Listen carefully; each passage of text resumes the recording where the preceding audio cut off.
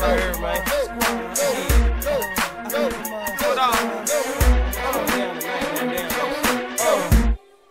Oscar De La Hoya rips IBF for stripping Terence Crawford and elevating Boots Ennis. What's good, everybody? It's your boy, Cardinal Red Sports. Let's talk about it.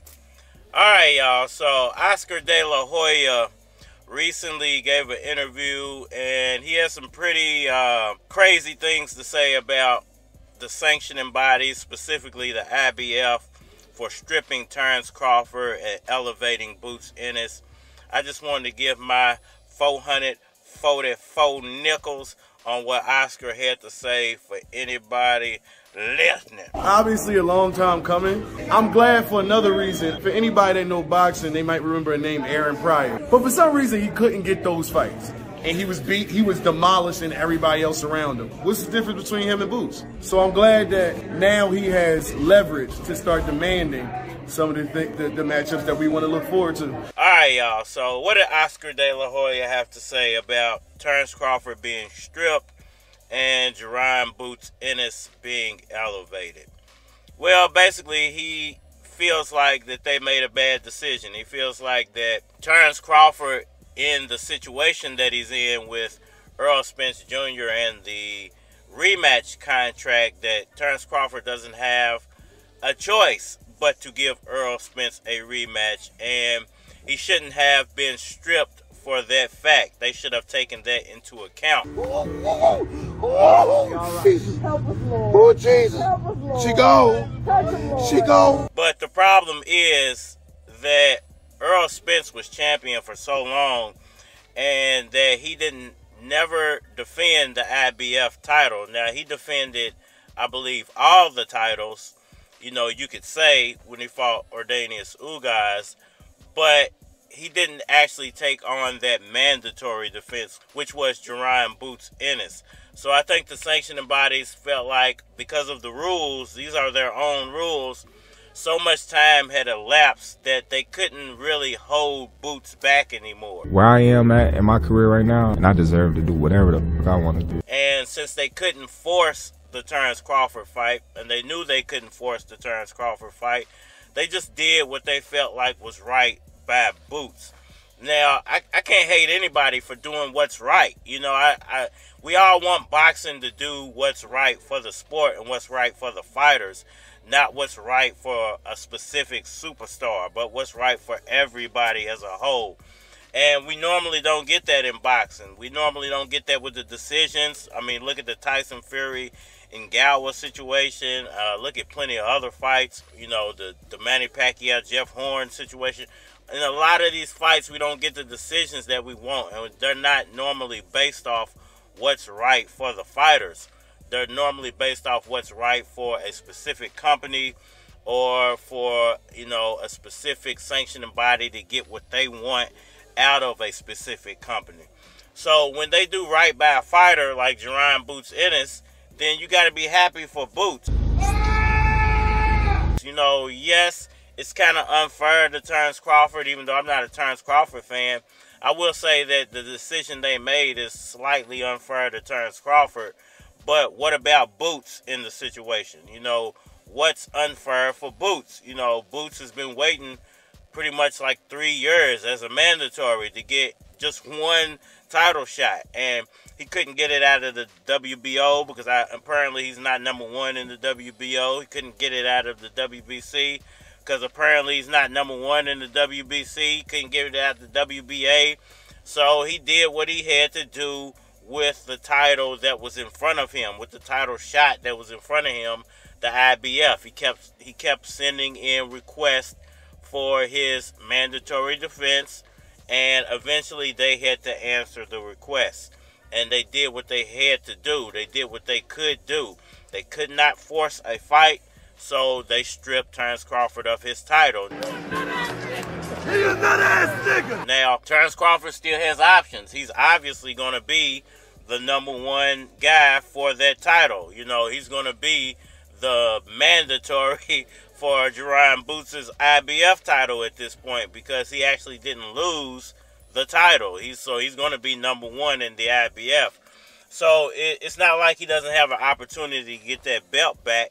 The problem is he still has to wait until the Errol Spence situation is over with before he can actually get that belt back. Now, here's the crazy part, about the whole situation and everybody kind of complaining about Terence Crawford being stripped.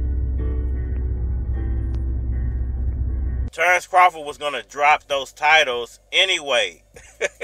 He's just sitting around holding these titles hostage because he can and because it gives him negotiating power.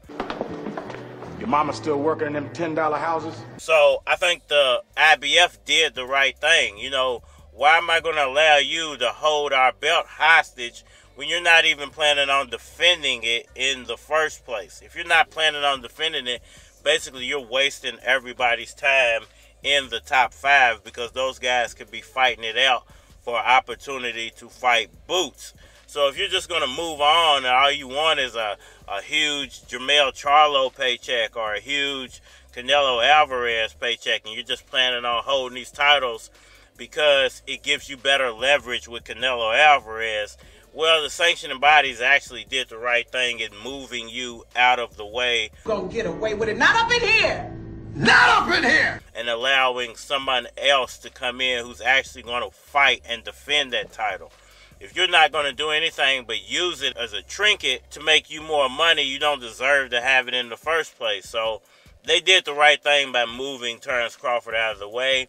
And in all honesty, they were probably going to do the same thing to Errol Spence if he beat Terence Crawford in the undisputed fight. You see, well, to some people they might say this tacky, but there's a message in these shoes. You see, these shoes keep me humble.